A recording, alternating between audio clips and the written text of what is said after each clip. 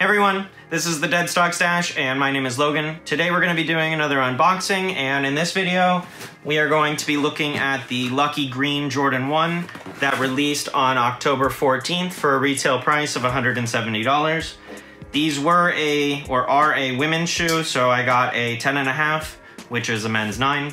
While I'm opening this box, I'd like to tell you about the giveaway I have going on. It will be linked in the description. It's a Gleam competition where all you have to do is subscribe to this channel and follow me on Instagram, and you'll be entered to win one of 2 Travis Scott t-shirts and a couple of stickers from the channel. So check that out if you're interested. I ship them to you for free if you win. If you live in the United States, if you live outside of the United States, then you'll have to pay for your own shipping. Nice bright red box. Get that out of the way. I like this box.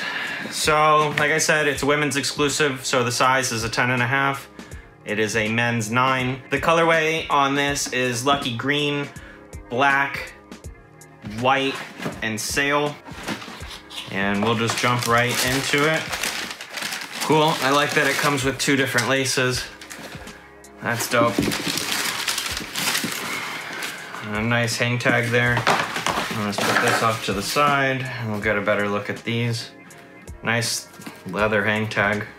Kind of an interesting one. And then it has the green and red laces. I think the red laces might be fire on these, although it might be a little bit too much. The black is nice and subtle, but I'll throw the red ones on there probably.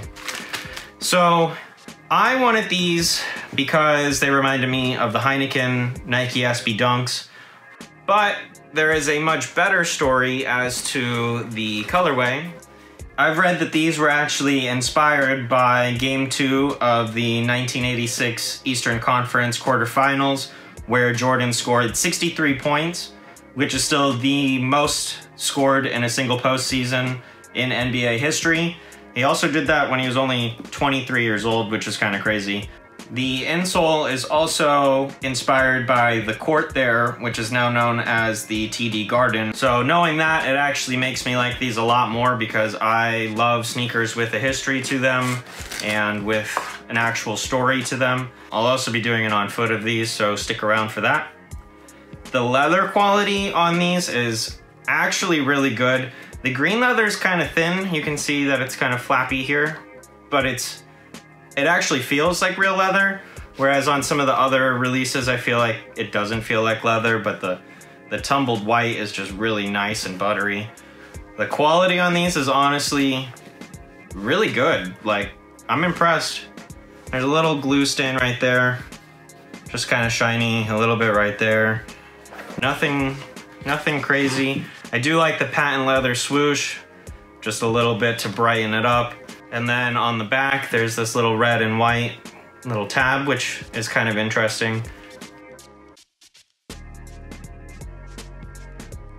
The Jordan brand has definitely been giving women some really good exclusive colorways, including these, but also the satin snake and the tie-dyes were both really great, and I wanted both of those, and I took an L on both of those.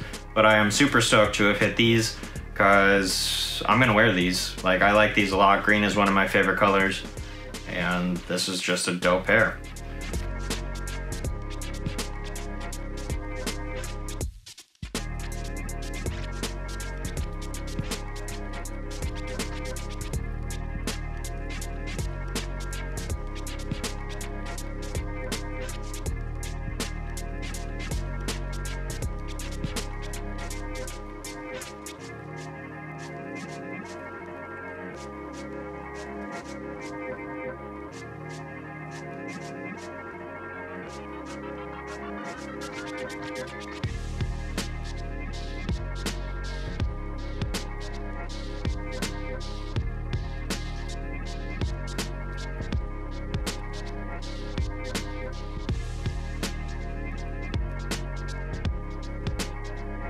Let me know what you guys think. Were you able to cop? Do you like this colorway? Do you care that it was women's exclusive? Will you still wear them? I know some guys are kind of weird about that. I personally don't care. There is no major difference to these than any men's pair. Unless you know this is a women's colorway, then you would never know that this is a women's shoe.